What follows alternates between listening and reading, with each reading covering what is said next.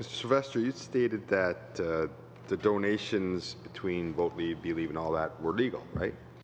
Correct. You also mentioned the court case. You knew about the court case in the UK, right? Yeah, I was made aware of that by gentlemen at Vote Leave.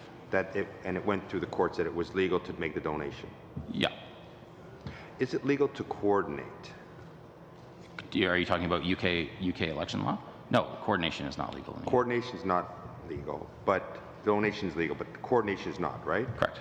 Okay. So you're doing work for Vote Leave, and how does Believe know about you? Not how they got paid, because that's okay, that's allowable. How do they know about you? I don't know how they came to know about us specifically, but I do know how they contacted us at first, and that was via email, and I think I provided that. Yeah, that's fine how they contact you by email. My question to you is, how did they know about you? Because at the time, you would have to ask Mr. Grimes. Well, I'm asking you. At the time, this was the sum total of your Facebook page. It says aggregate IQ changing the way you work with your data. Now, you're a small company in BC. Mm-hmm. How does Believe know to contact you? This is all that's on your database, right? This is your Facebook page. Mm-hmm. I'll repeat it. Aggregate IQ changing the way you work with your data.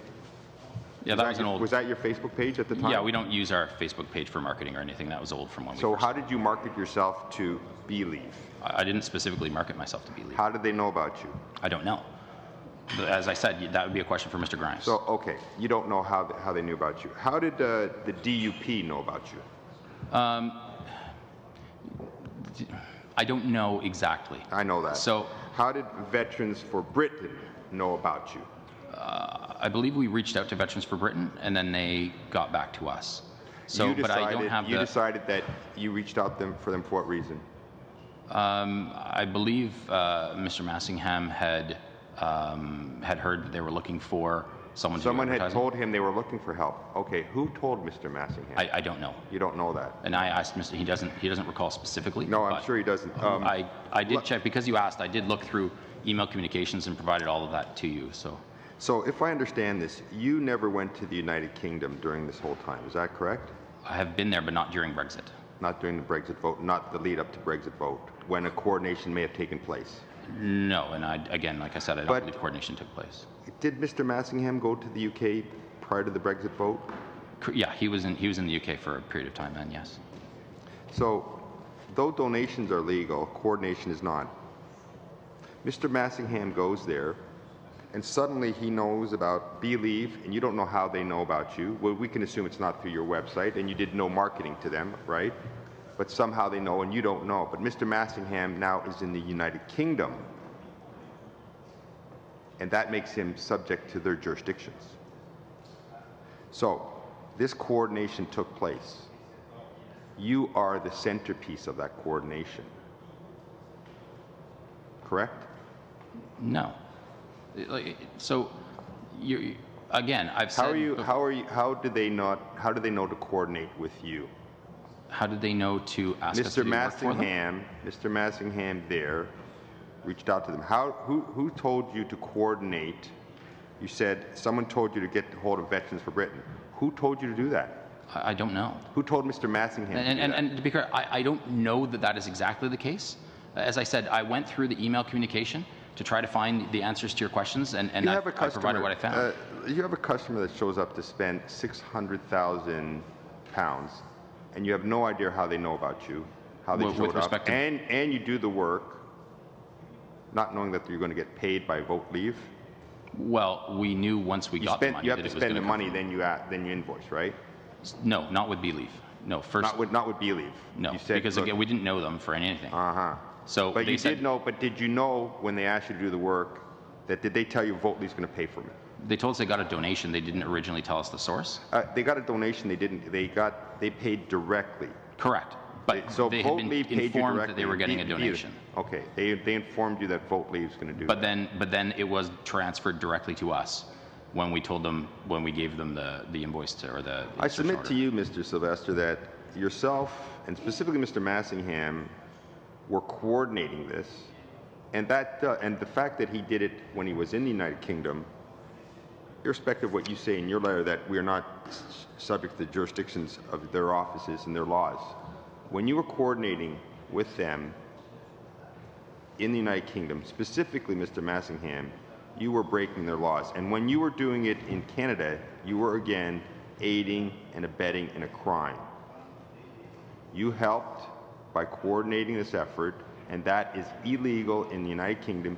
You aided and abetted that crime. You happen to be sitting here in Canada, and that may or may not protect you. I don't know. I'm not a lawyer. But Mr. Massingham was in the UK when he was doing it, and that makes him subject to their laws. So with respect to crimes, no. I don't believe any crimes have occurred in this regard.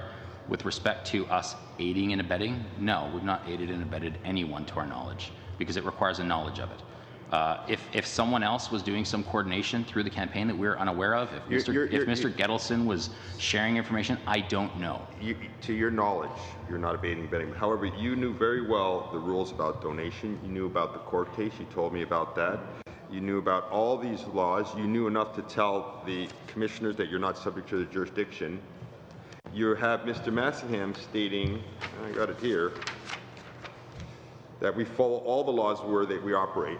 Correct. That's his words. Correct. But clearly he was in the United Kingdom operating and not following their laws, and you were here operating, not following their laws. Except for he was following their laws. No, he wasn't, because it was illegal. It was illegal to coordinate. But we weren't coordinating. You said that it was illegal to coordinate, and you're at the center of this coordination effort. Correct, but we weren't coordinating.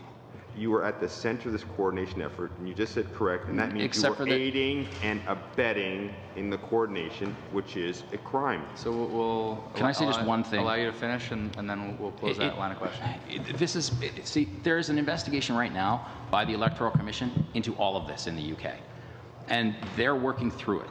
It's their job to determine if anything illegal happened. If they come out and say something we did was wrong that we were unaware of, okay. But I don't believe that's the case. And so for you to say this is illegal, like you're not a lawyer and you're not, you're not in the UK and you don't have all the information, it's that type of assumptions that have been a real problem. And there's a lot of miscommunication.